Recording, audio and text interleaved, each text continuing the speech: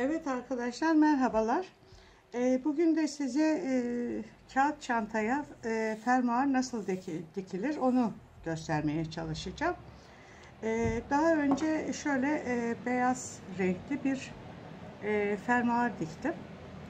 Bu sefer dikeceğim fermuar siyah olacak arkadaşlar. Fermuar aldım şöyle. Fermuarın önce şu uç kısımlarını şöyle keseceğiz. Ve çakmakla yakmak suretiyle kaçmasına engel olacağız. Şu uç kısmını yaktım. Açıyorum. Fermuarın ağzını şu şekilde tutuyorum arkadaşlar. Şöyle. Ve burayı sıkıca dikiyorum. Şimdi çantamın bunu bütün arkadaşlar fermuarı dikerken çantanın tamamını diktikten sonra fermuarı dikmeye sakın çalışmayın. Çünkü sonradan şu fermuarın iç kısmını tekrar bir elden geçmemiz gerekecek. O durumlarda o kısımlara siz giremezsiniz. O açıdan mümkün olduğu kadar şöyle tekliyken fermuarı dikmeye gayret edin. Şimdi bu katladığım kısmı arkadaşlar şöyle katladığım kısmı şu çantanın şu köşeye şöyle yerleştireceğim. Şimdi bunu böyle tutuyorum ve şu uçtan bakın şurada çatal ya, şu alttaki çataldan yukarıya doğru çıktım arkadaşlar ve fermuarı da beraberinde şöyle çektim yukarıya doğru çektim. Şimdi alttaki çatala girmiştim, bu sefer üstteki çataldan aşağıya doğru iniyorum. Fermuarım bu şekildeyken arkadaşlar şu aradan direkt fermuarın içine giriyorum. Tekrar şöyle. Bakın, şu şekilde.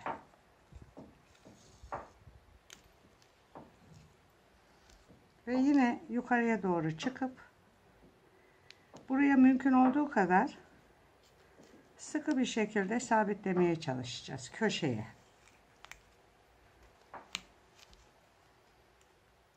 Şimdi yukarıdan aşağıya iniyorum tekrar çataldan. Şöyle. Şimdi burası arkadaşlar yeterince buraya sıkıca tuttu. Tekrar üste çıkıyorum. Bakın tekrar üste çıktım. Bu sefer arkadaşlar çatalı artık bırakıyoruz. Şuradan aşağıya iniyorum. Şuradan. Şu düz yerden. Şöyle. Buradan aşağıya iniyoruz.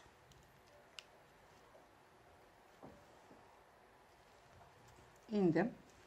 Şimdi arkadaşlar şu çantamızın zikzaklarının hemen altında kalacak şekilde fermuarımı şöyle tutuyorum arkadaşlar. Şu vaziyette. Ve ipim burada. Buradan şöyle aşağıya daldım. İğnemi hiç çekmeden yukarıya doğru çektim fermuarımı. Aynen iğnemin girdiği yere şöyle bir dikiş attım. Tamam mı arkadaşlar? Dikiş attım. Şimdi bununla şu deminki aşağıya doğru indiğim yerden tekrar yukarıya doğru çıkacağım. Amaç sağlamlaştırmak. Üstteki çataldan aşağıya indim. Alttaki çataldan yukarıya doğru çıktım. Tamam mı? Şu düz yerden tekrar aşağıya indim arkadaşlar. Şu düz yerden tekrar şu şekilde aşağıya indim. Yine şöyle bir kafadan gireceğim aşağıya doğru. Sonra başka birazcık uzağından tekrar aynı yere çıkacağım. Tamam mı arkadaşlar? Burası bitti. Bu sefer şurası bitti tamamen. Şimdi şunun alt çataldan yukarıya doğru çıkıyorum. Üst çataldan aşağıya iniyorum. Alttan yukarıya doğru çıkıyorum. Bir tur atmış olduk. Tamam mı? Şimdi bu sefer ne yapıyoruz arkadaşlar? Şuradan aşağıya doğru şöyle indim. Fermuarımı yine aynen tutuyorum şöyle. Bakın. Geriyorum şöyle. Bak, zigzagımın hemen altında fermuarım kalacak şekilde. İpim zaten burada. Şöyle direkt dalıyorum. Ve hiç iğneyi çıkarmadan arkadaşlar fermuarı çekiyorum ve buraya iğnenin girdiği yere şöyle küçük bir çıtlak atıyorum. Ve buraya tekrar bunu sıkıştırıyorum. Bu sefer ne yapacağım arkadaşlar? Şu düz yerden yukarıya çıkacağım tekrar. İyice sağlam olsun. Çatalın üstteki çataldan aşağıya indim. Alttaki çataldan yukarıya doğru çıktım.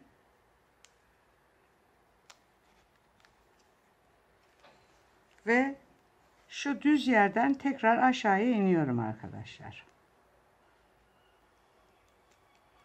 Aşağıya iniyorum. Ve arkadaşlar burası sağlam olsun diye yine şöyle bir aşağıya iniyorum. Aşağıdan tekrar birazcık ilerisinden şöyle yukarıya çıkıyorum. Bakın şura bitti, burada bitti. Şimdi şurayı dikeceğim. Bunun için ne yapıyordum önce? Alttaki çataldan yukarıya doğru çıkıyorum. Buradaki amaç nedir arkadaşlar? Hem bu taraf V'ye gelmek. Şöyle yapıyoruz. Tekrar buradan alt çataldan yukarıya çıkıyorum arkadaşlar. Tamam. Şimdi bakın burada şöyle yapayım. Burada arkadaşlar şu düz yer var ya, bu düz yerden aşağıya doğru iniyorum.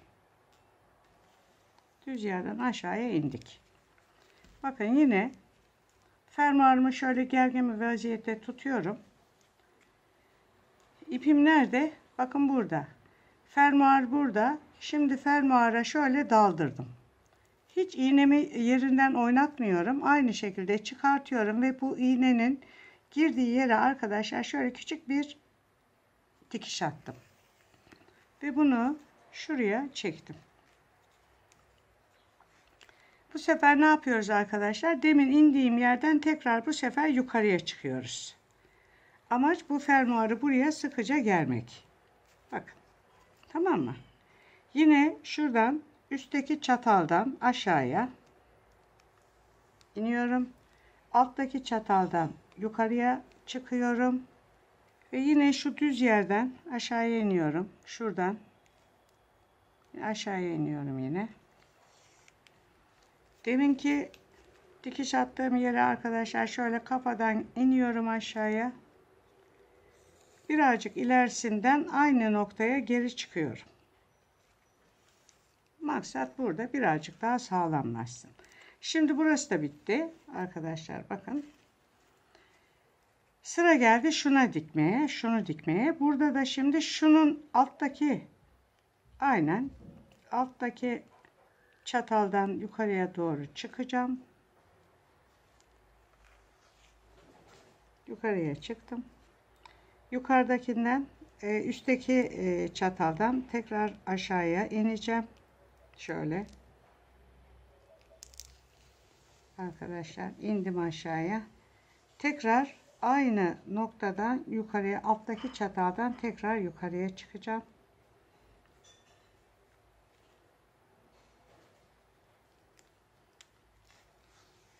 Çıktım. Bu sefer ne yapıyoruz arkadaşlar? Şu düz yerden aşağıya iniyorum. Şöyle. İndim. Fermuarımın şurası dikiliydi. Şimdi burayı dikeceğiz. Yine fermuarımı şöyle gergin bir vaziyette tutuyorum arkadaşlar. Bakın. Ve ipim burada. Fermuar burada. Buraya böyle bodoslama daldım. Şöyle. Hiç iğnemi oynatmadan fermuarımı çektim ve buraya şöyle küçük bir çıtlak attım. Dikiş attım. Ve bunu buraya tekrar şöyle sabitleyip şu demin indiğim yerden yukarıya tekrar çıktım. Yukarıya çıktım. Şimdi yukarıdaki çataldan aşağıya indim. Aşağıdaki çataldan tekrar yukarıya çıktım. Yukarıya çıktım. Tekrar aynen şu düz yerden yine aşağıya iniyorum. Şöyle. Deminki dikiş diktiğim yer şurası sağlam ama yine iyice sağlam olsun diye şöyle bir kere daha indim, girdim. Birazcık ötesinden aynı noktaya bir yine çıktım. Arkadaşlar bakın.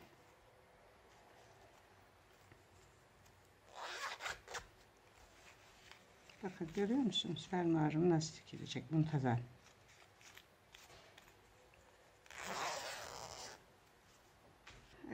Çanta fermuarın şeyine kadar yarısının sonuna kadar geldim. Bakın. Şöyle. Şunu şuradan. Şimdi tam yarıladık arkadaşlar. Şuraya kadar bakın şuraya kadar dikildi. Şimdi şu kısmında şurası köşe. Buraya tutturacağım. Şöyle. Bu içeride kalacak tabi. Şöyle arkadaşlar. Şu kenarı da tutturduktan sonra şöyle bakın tam ortalıyorum. Şu buralar dikildi. Köşeyi tutturacağım. Şurayı tutturduğum gibi şu kısımlarda diktikten sonra fermuarımız bitmiş olacak. Bakın şuraya şöyle girdim. Arkadaşlar iğnemi çıkartmadan hemen şuraya şöyle küçük bir dikiş attım. Ve buraya bu benim fermuarı deminki geldiğim yerden yukarıya doğru tekrar çıkıyorum arkadaşlar. İyice sabitlemek için. Tamam mı? Sonra üstteki çataldan aşağıya indim. Aşağıdaki çataldan yukarıya çıktım. Şöyle. Şuradan tekrar aşağıya indim arkadaşlar. Şuradan şöyle. Aşağıya indim. Ve buraya yine daha önceki ileride yaptığım gibi şöyle herhangi bir yere girdim. Birazcık ötesinden yine aynı noktaya çıktım. Burası oldu. Bakın şöyle. Fermuar bu şekilde oldu. Evet arkadaşlar. Fermuarımı diktim bitirdim. Şimdi başta da dediğim gibi şöyle yapacağız. Normal diktikten sonra fermuarımızı şöyle açıyoruz arkadaşlar. Şu şekilde döndürüyoruz. Şimdi fermuarımızın şu kısımları arkadaşlar şu kısımlar üçgene gelen yerlerden diktik. Ama şu kısımlar açıkta kaldı. Bakın şuralar boş. Şöyle baktığınız zaman boşluğu görürsünüz. Ha benim için bu sorun değil derseniz böyle bırakır bu şekilde kullanırsınız. Fermuarınız kesinlikle kopmaz. Ama sakın bunu şöyle dikmeye çalışmayın. Dikerken arkadaşlar şu şekilde kağıdı delmeniz gerekiyor. Başka türlü bunu dikemezsiniz. Şu orta kısmı başka türlü dikemezsiniz arkadaşlar. Olmadan. Delmeden dikemezsiniz. Bunun için bunun tek çaresi arkadaşlar. Şöyle şu alt kısımlarından şöyle açıp şu kısımlara şöyle tutkal sürüp yapıştırmak. Onun için işte diyorum yani mümkün olduğu kadar bu tür çantayı yaparken gövdeyi birleştirmeden fermuarın bu üst kısmını dikin ve sonra gövdeye birleştirin. Bakın şöyle tutkallayıp yapıştıracağız arkadaşlar.